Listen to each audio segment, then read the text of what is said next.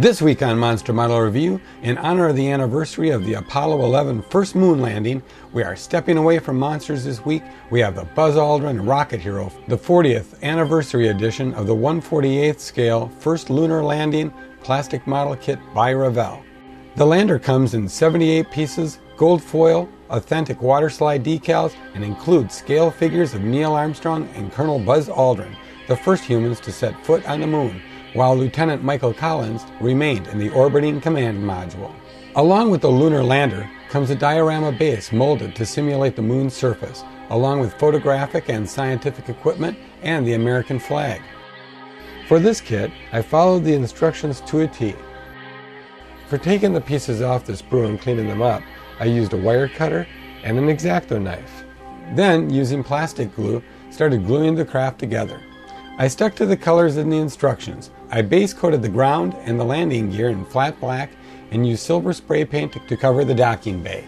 As per the instructions, the only colors needed are black, silver, and gold.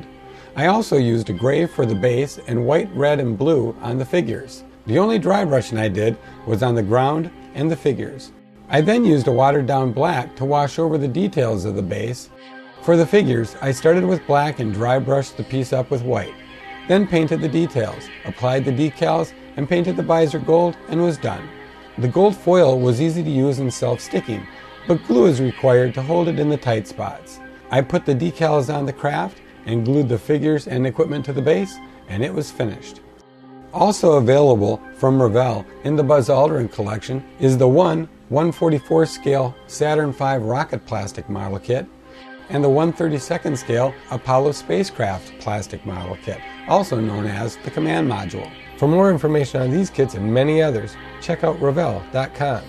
I'm mainly a figure kit builder, so it was a change of pace building the spacecraft, and I really enjoyed putting it together.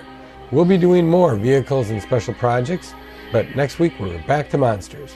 You can check us out at monstermodelreview.com, and thanks for watching.